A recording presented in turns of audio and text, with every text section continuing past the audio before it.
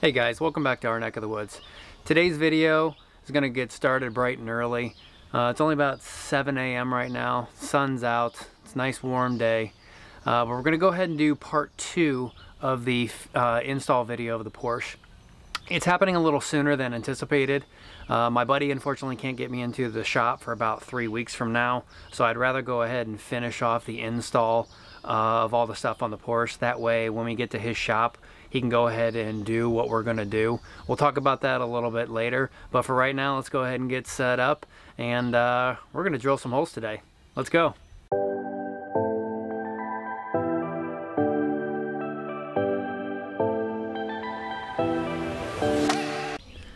All right, everybody, it's time. Here's the big reveal that I've been hinting at the last 2 videos. We have the Getty Design GT4 wing. Comes with taller GT4 style uprights, a template for drilling the holes of the mounting base, and a GT4 style profile wing. Now my buddy John painted this wing for me also, the same as the side scoops. Did a phenomenal job, went above and beyond. After we get to installing, we're going to go ahead and talk about what I think of the finish, the fit, the look, also from John and from Getty Design themselves. The Getty Design, I got a little bit more to say than I do about my buddy John, but we're going to go ahead and get started and see what we got to do to get this thing on today. So first thing we went ahead and did is we removed the Cayman S badge that was sitting back here. We went ahead and taped it up, but the first thing that we're going to have to do is go ahead and get the factory wing off, or spoiler. Pretty simple. There's a bunch of Torx bits, T20s on the bottom of the painted surface here, and then there's going to be some bolts going down and through the uprights because this thing is a hydraulic lift that picks up at 75 miles an hour. You can manually control it, which right now it's in the up position. We will have to get back behind there, disconnect the electric, so that these don't automatically go up and down at speed, because that's going to push right up into the bottom of the Getty base. So we're going to go ahead and reset up the camera, get all this off, get the carpet out, undo the electric, and we'll get to drilling some holes. All right, first things up, let's go ahead and get these Torx bits out, and let's go ahead and get the factory wing off.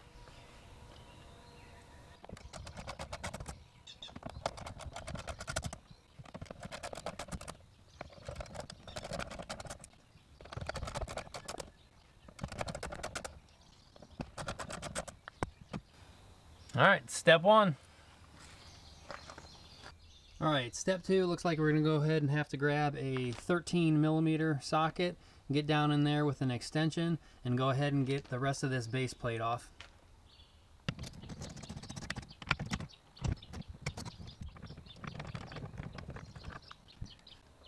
Step 2. All right, step 3 is a little bit more tricky. This all has to come out. It's not the easiest to pull out in a proper order that you have to pull out, because you got some side plastic or carpet, and then the plug is actually right behind here. All you got to do is reach in, disconnect after you put the uprights down, and then these won't be ever coming up again.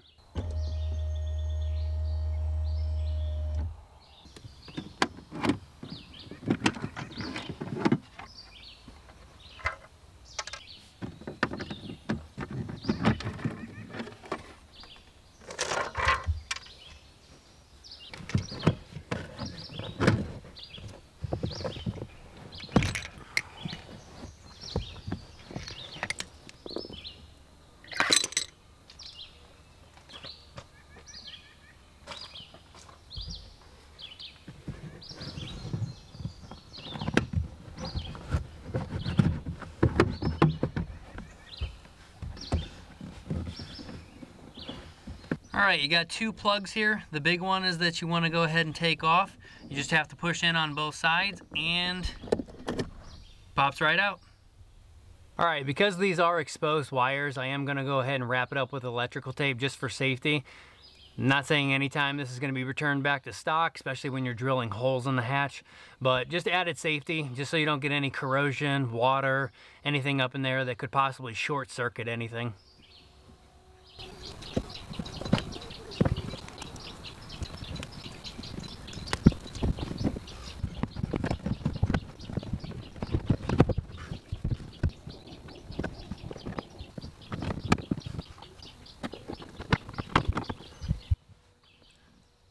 All right, stage 3 is done. Everything is back together. We'll go ahead and put the carpet in.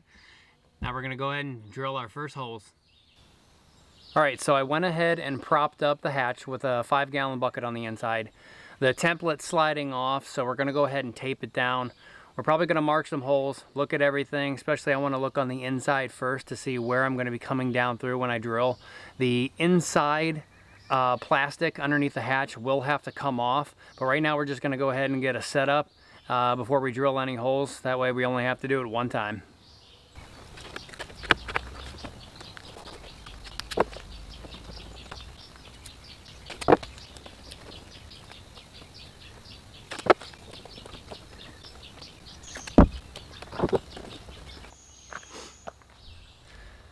Alright, so this is not the first wing I've ever installed on a car, but this is the first time a wing has ever come with a template. This is going to make it so much easier than having to measure 1,000 times, both horizontally, vertically, at angles. This should be a breeze, and I've already test fitted the template up to the base mount. It matches perfectly. Thanks Getty Design for doing something that nobody else does. Alright, so first I'm going to go ahead and drill a pilot hole, and then it looks like from the size of everything, we're going to go ahead and use a 1/4-inch bit to finish off the hole once we get down inside. Plus this is a lot longer, so we can get through the outside shell of the hatch, and then we have to get down through the inside plastic, and we have to get down through the inside thicker shell of what gives the hatch its stability. No turning back now.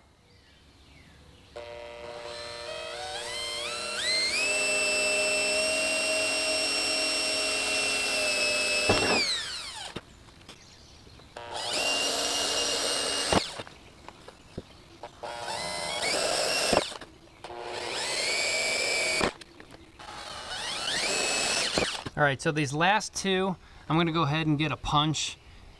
As it's sitting on this angle right here, the drill bit's gonna wanna step and walk out. These ones already started to walk a little bit, but they're definitely sitting on a flat surface. So I'm gonna go ahead and do a punch first, just because we're dealing with drilling through an angle right here.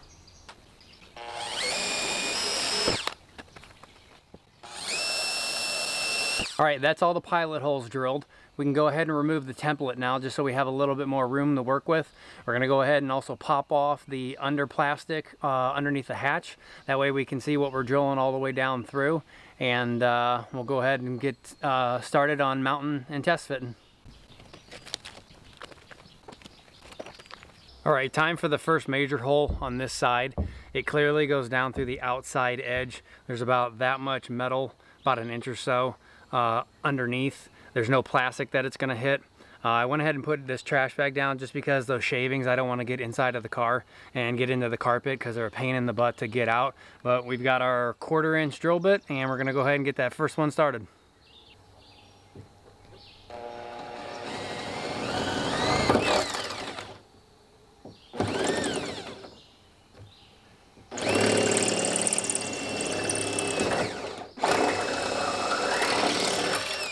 All right, so that's the first hole that we're dealing with. As you can see, it's on this inside edge, no plastic involved. The kit did come with some caps that you can put on here after everything is done, but right now we can't get the bolt up in there. So I've got a taper drill bit that we're gonna go ahead and enlarge this hole out, so that way we have room to get everything up in there, and we can go ahead and put the plug on when we're done and finish with all the other holes. All right, so step drill bits work great. The hole got enlarged beautifully. Unfortunately, it's trying to come through the outside shell before we can get all the way through up to about 3/4 of an inch, which looks like that plug's gonna be. So we're probably gonna go ahead and leave it there unless I get a 3/4-inch drill bit and try not to punch through and go all the way through. But we're also getting really close to the edge over here. So we may just go ahead and stop there, file that down, paint it, and not worry about the plug for right now.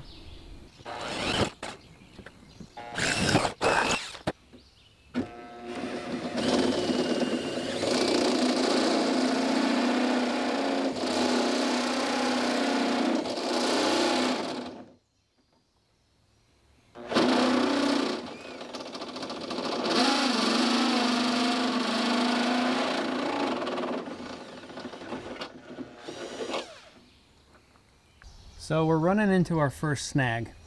If I'm not mistaken, this hole right here is pretty much where the stopper is on the trunk. I can probably angle it in a little bit if I bring the drill bit more at this angle, but for right now I may be able to get that stopper out. That way I can at least have a look up inside, but something tells me I'm really going to have to offset the drill bit down in here somewhere. And in closer inspection, all these other holes, we don't actually have to remove this inner lining. We should be able to get through this 1-inch outer rim all the way around the entire car.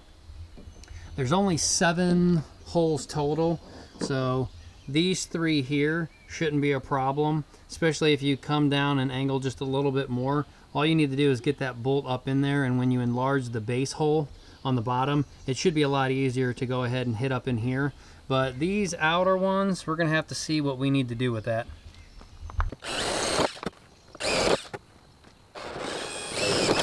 So if you can see what I just did there, I started out with the drill bit going straight down to get through to enlarge the hole, but then I had to turn it a little bit to punch down. That way we made sure we went through that inch lip instead of going down and hitting through that inner plastic. I just took a peek underneath that one. So far perfect, 2 more to go.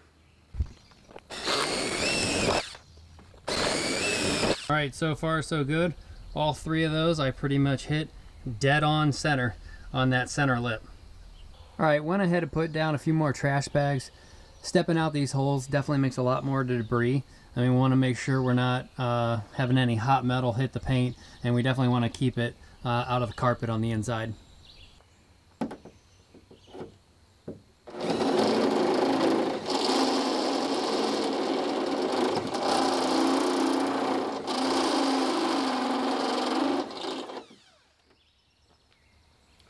Ooh, that's hot.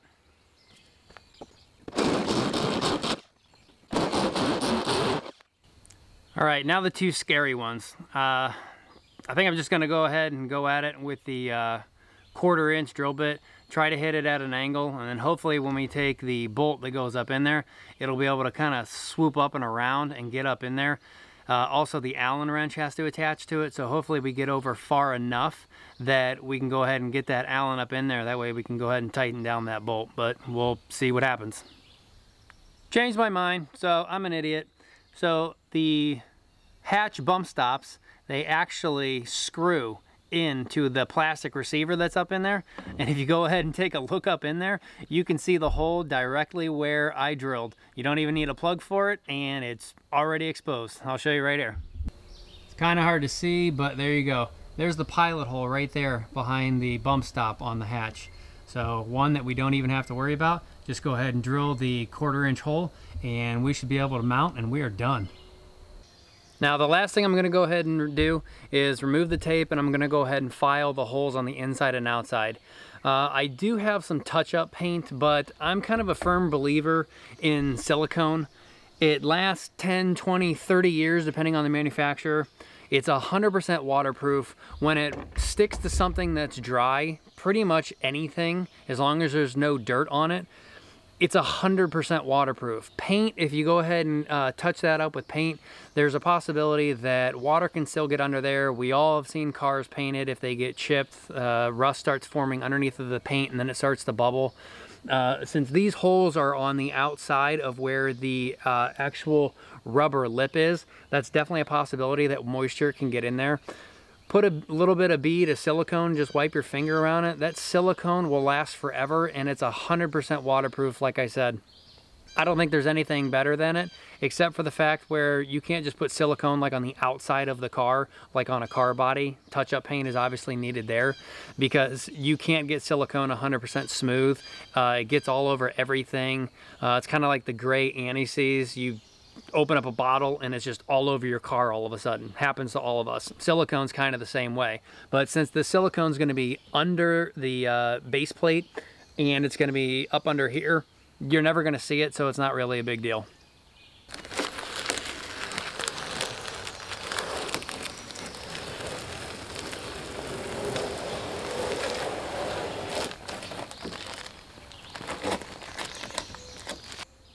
One last cleaning before we never see this side of the hatch again.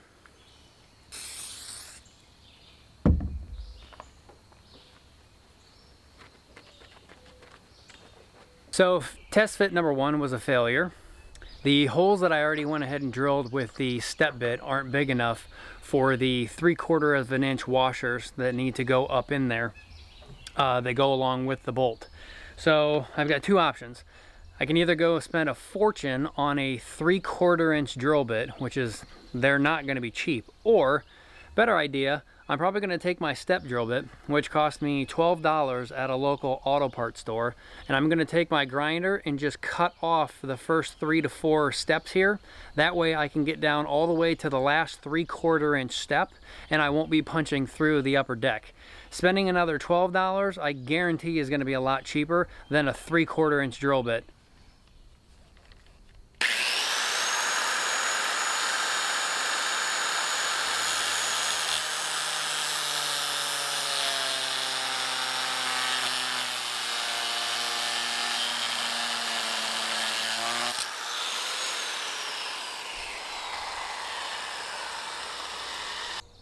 All right, a few of the steps knocked off. We should be able to finish up this hole and punch all the way through the underside of the hatch.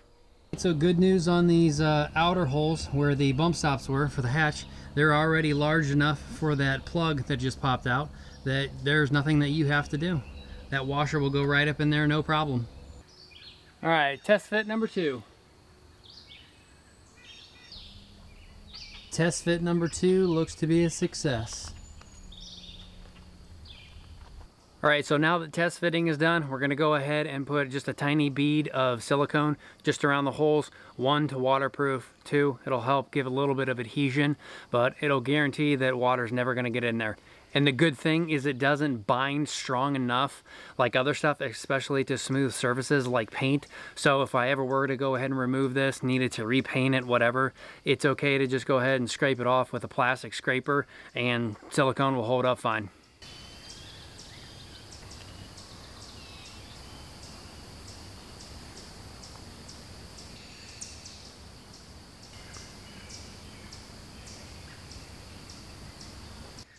All right, last time this gets installed.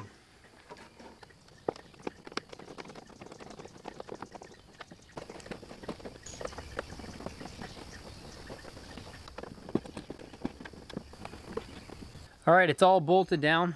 Not exactly sure what the torque specs were.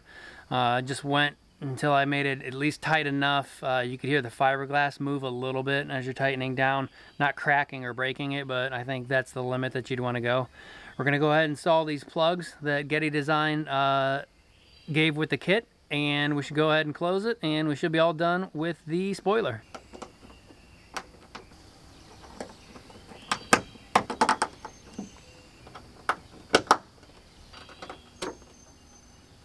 All right, now the bump stop holders, and then the bump stops.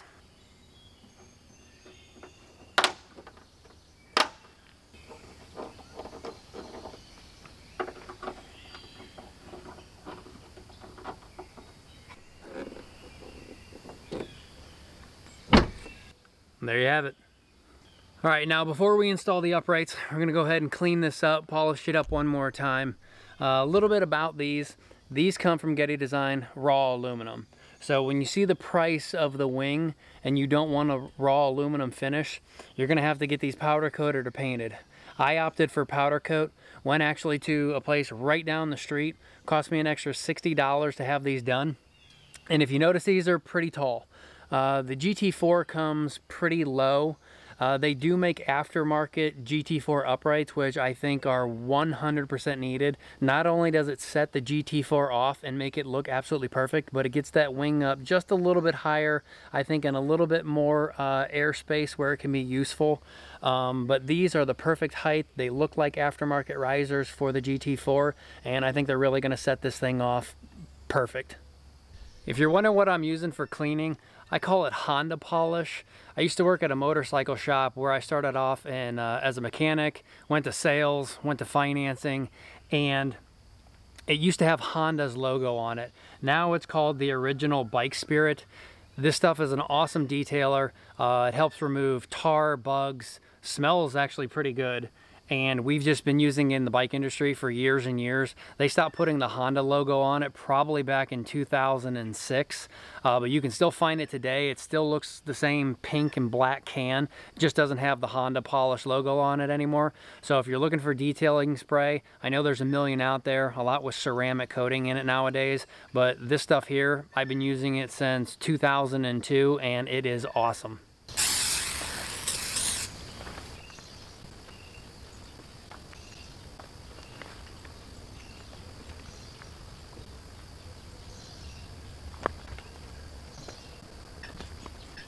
All right, let's get these uprights on.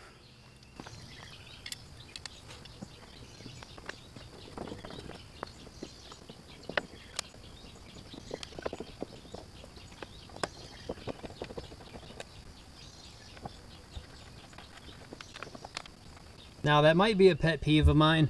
The bolts did come silver also, along with the bolts that are going to go through here that actually hold the wing up and adjust pitch.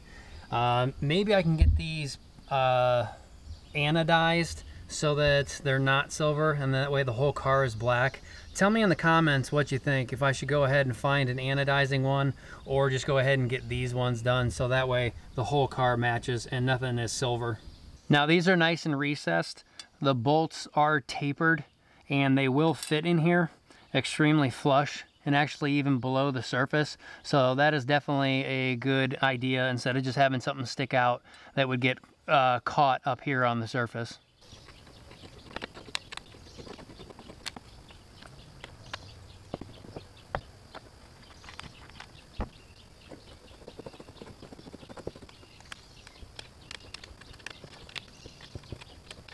All right, I'm actually just gonna leave these kind of snug for now. That way we have a little bit of adjustability when we go ahead and put the top blade on. That way if the fitment isn't 100%, because John also painted the upright supports.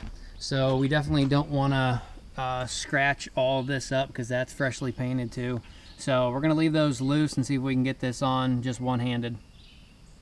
All right, wish me luck.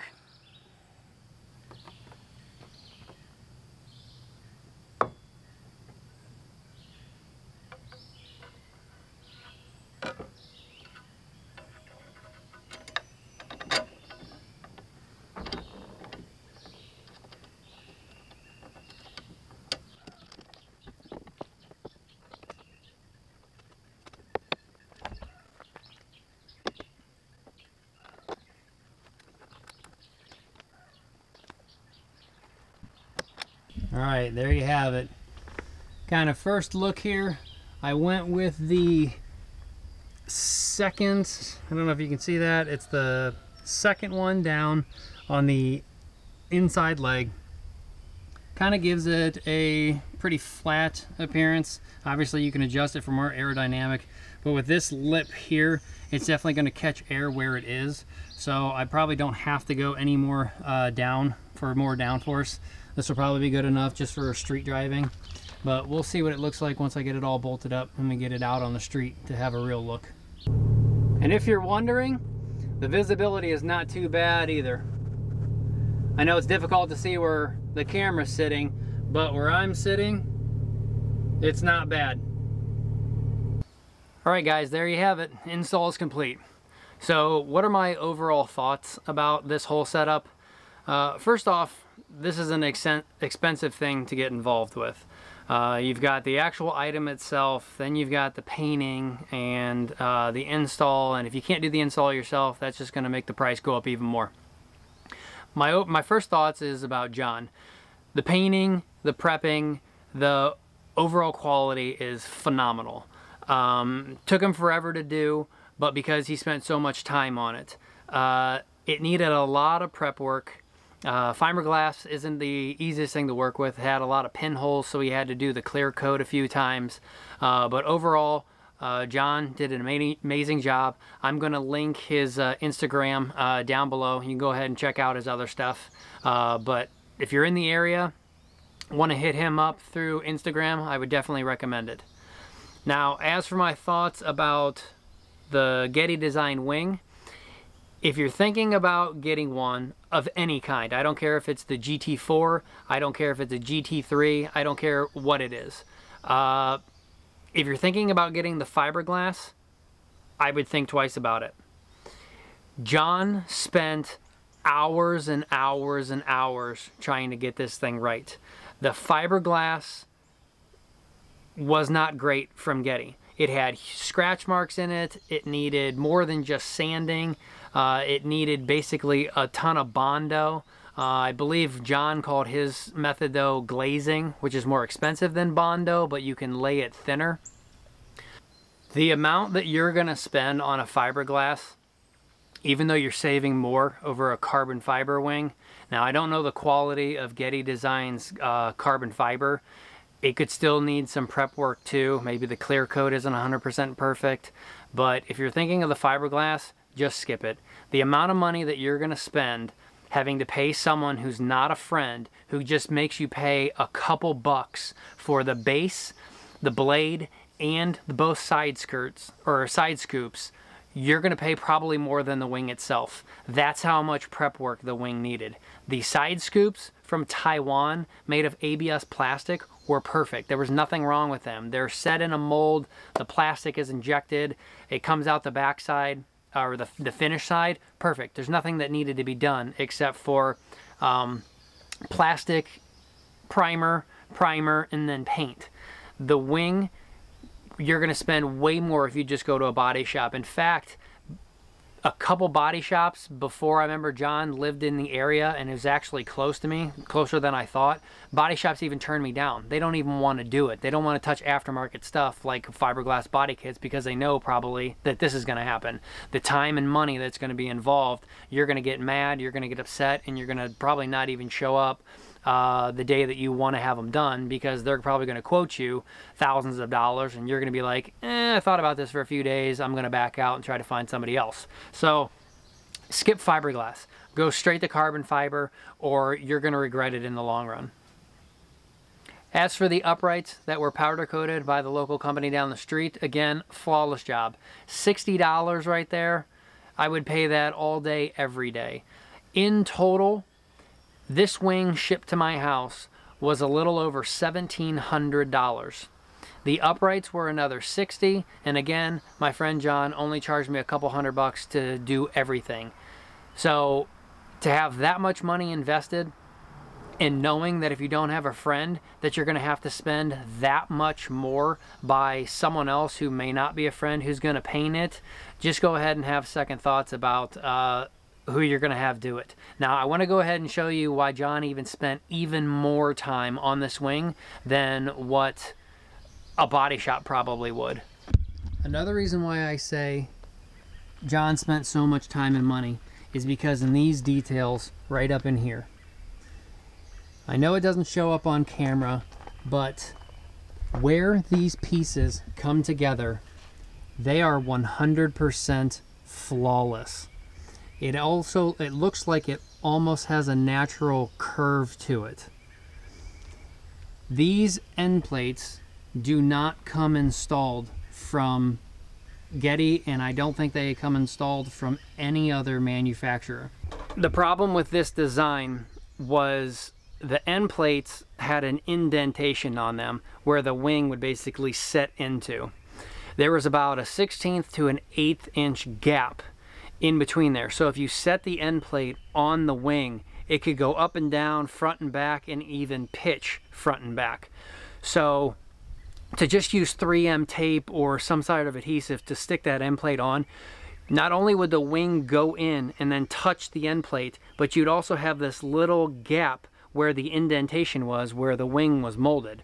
John spent hours glazing that seam and then transitioning so that that end plate goes down and then tapers down and smooths out into that wing base.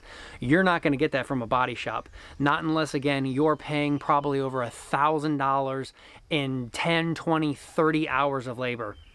I don't know what painters cost, but if you're looking at a body shop or if you're looking at a racing shop, you're looking at $100 to $120 an hour, maybe even some up to $150 an hour. You are not going to want to do that. So I don't know how the carbon fiber is made. I don't know if you can just stick them flush. I've had other wings before where the carbon fiber just ends and the end plate starts and it bolts in. So the carbon fiber just goes down and then over like a nice 90-degree angle. So that's easy. You're not gonna taper that and smooth that out with body filler or with glaze. So this job was beautiful. The wing is immaculate, and if you're ever looking in to get something like that, just keep in mind what you're possibly going to spend in the long run when this thing gets put together. All right, guys, that's going to wrap this video up here. I hope you enjoyed it. Please subscribe. Hit the like button if you enjoyed it. And I hope to see you guys on the next episode. Peace.